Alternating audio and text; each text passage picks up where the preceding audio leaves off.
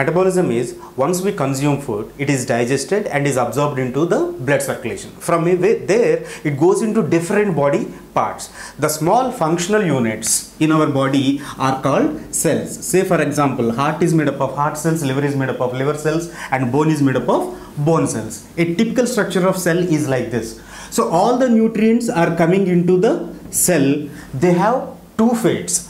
One is breaking that nutrients to release energy, or making something else which body requires from the nutrients. Say for example, glucose and fat, they get broken down to release energy.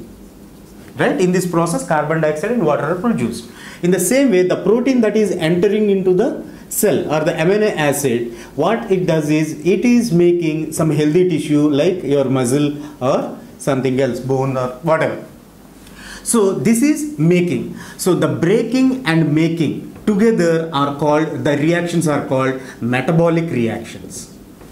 These two are called metabolic reactions. Say for example, these metabolic reactions, the nutrients, the glucose, the protein and the fat, once they enter, because of our eating habits or lack of certain nutrients, if this metabolism is not up to the mark, that means making and breaking, that is catabolism and anabolism are not happening. All the nutrients that enter into the cell, they are not utilized. They finally get stored, converted and stored as fat, which leads to weight gain. So it is always important to keep one's metabolism active in order not to gain weight.